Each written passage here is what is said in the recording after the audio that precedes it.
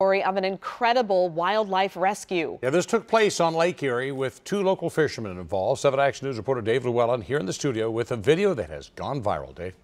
Stephen Glenn, in fact, more than 45,000 people have watched one of the 2 videos that have been posted on Facebook, and there have been more than 500 shares of a second video. Now you get a look as well.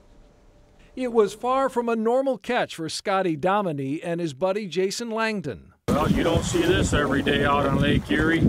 And you always see stuff on the water, you know, there's blue ones floating or this, that. So we noticed something. That something was a 3-point buck struggling in the water some 3 miles offshore.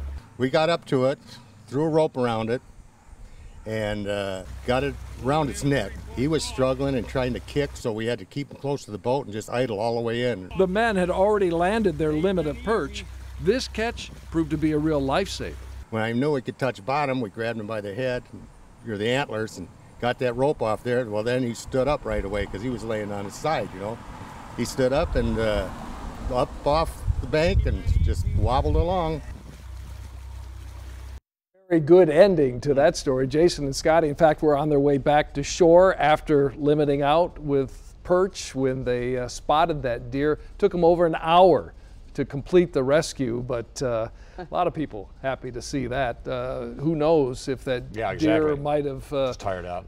Absolutely. And 3 I do miles. believe they know when they're being helped. You know, they do. Yeah. It feels like it. Unfortunately, the guys had their fill of fish. They didn't need any venison. Yeah, they need not today. Not today. Yeah, that's right. All right, thanks, Dave.